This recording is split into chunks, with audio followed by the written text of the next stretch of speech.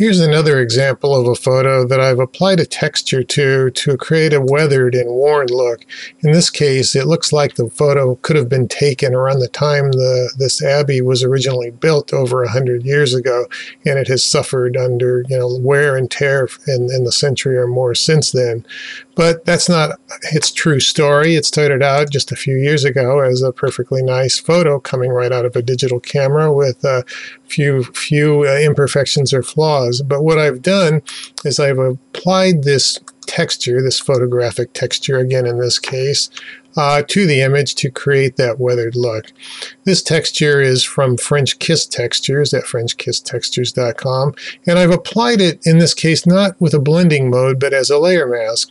What I found was when I started out, I tried a number of different blending modes as I showed in the previous example, but none of them was really providing the effect that I was after. So I took this alternative approach of creating a layer mask out of the texture, which I'll illustrate next.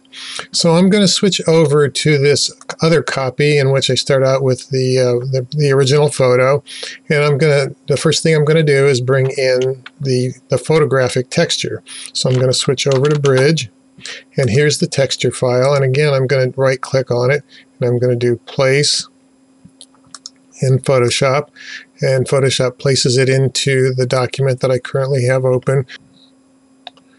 Now I'll demonstrate the process I used to load the brightness levels of this texture as a layer mask. To do that, I went into the Channels palette and I just control-clicked on the RGB channel. Doing that loads the brightness, the brightest parts of the channel. I could have used any one of these channels, the red, the green, or the blue. In this particular case, there's a little difference between them. There's a little bit more red than there is the most other colors. But this was close enough. This isn't exacting work that I'm doing in terms of using this as a layer mask to provide a texture. So you can get a better idea of just what's selected if I switch into quick mask mode. So I'm going to come over here and I'm going to click the quick mask icon, and now you can see that as usual the lightest areas of this image are the ones that are selected, and the darker images are the ones that are not selected or at least selected. So what that's showing is what's going to be most selected, or what's going to show through most on the actual image, is the brightest parts that are shown here. I'm going to switch out of quick mask mode. I'm going to go back to the layers panel, and I'm going to turn off the visibility of my texture. I'm going to click on my actual photo layer, and then I'm going to add a layer mask. And since I had a selection, an active selection, when I clicked the layer mask icon, it applied that selection as the mask. Now we're getting somewhere. We're starting to get a sort of torn appearance or worn appearance.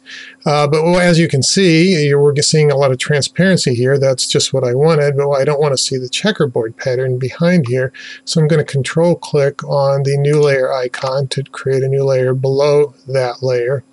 And I'm going to fill it with a gray color. So let me select a sort of mid to bright, sort of on the brighter side of a gray.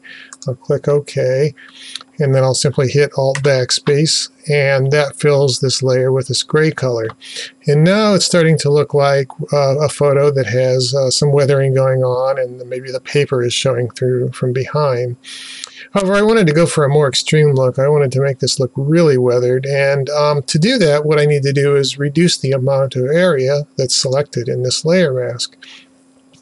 Now, one way to do that is to apply a levels adjustment to it, and that's exactly what I did. I went to the Image, Adjustments, Levels command, and I increased the amount of blacks, the amount of shadows. So as you can see, if you watch the layer mask as I'm changing the slider down here, you'll notice that you'll see more black around the edges. I'm going to go back to the original. Okay, this is how it was before I started, and watch the layer mask as I'm pulling this up, and you see more and more of the layer mask is becoming black, which allows more and more of the background to show through. It selects less of the image and allows more of the background to show through. So I'm going to stop somewhere around there. Now that's looking pretty good. Let me zoom in so we can see better. I'm going to zoom in to fill the screen. And so there was another thing that I wanted to do. It was looking pretty good, but I wanted to add a hue saturation adjustment layer to tweak this a little bit more. So I came down here and I clicked my hue saturation adjustment, and I dialed down my saturation to about -50. And by doing that, I increased the appearance of having an older, aged photograph that may not have even had good color when it was first taken, and since then has continued to suffer. And I just popped up the lightness a little bit to give it an even more faded sort of a look. And that's it. That's how this image was created.